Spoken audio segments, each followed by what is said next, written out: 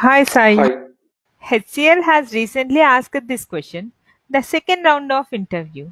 Can you explain? Okay. Before going through the explanation, please follow this page if you like this content. The output for this question will be 10. Yesterday, when I asked this question, I have provided 3 incorrect answers, that is 11, undefined, and NaN.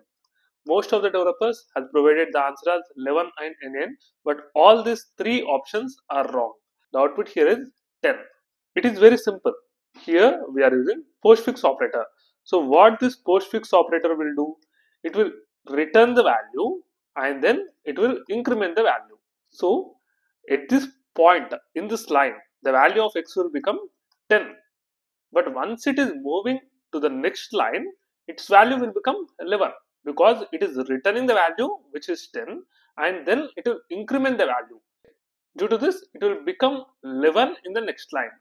So if I log console.log of x again here, it will become 11.